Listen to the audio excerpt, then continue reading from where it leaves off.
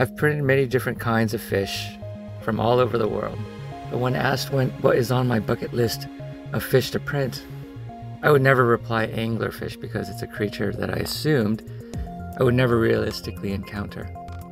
That all changed when the folks at the LA County Natural History Museum invited me to document this pristine specimen in the way of Gyotaku, which is an old form of Japanese taxidermy, where calligraphy ink is applied to the fish and a sheet of paper is rubbed onto the surface to create a print. Knowing that very few people in the world ever get to see one of these fish in person, it was such a huge privilege to be one of even fewer people to touch one as well as create a piece of art with it. There have been a lot of challenging fish printed in my career, but this one with its cactus-like spines protecting its soft, gelatinous skin was by far the most technically difficult fish I've ever worked with. Printing this particular anglerfish was a once-in-a-lifetime opportunity for me.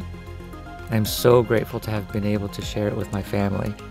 I look forward to working with the museum staff again to add to the pages of natural history.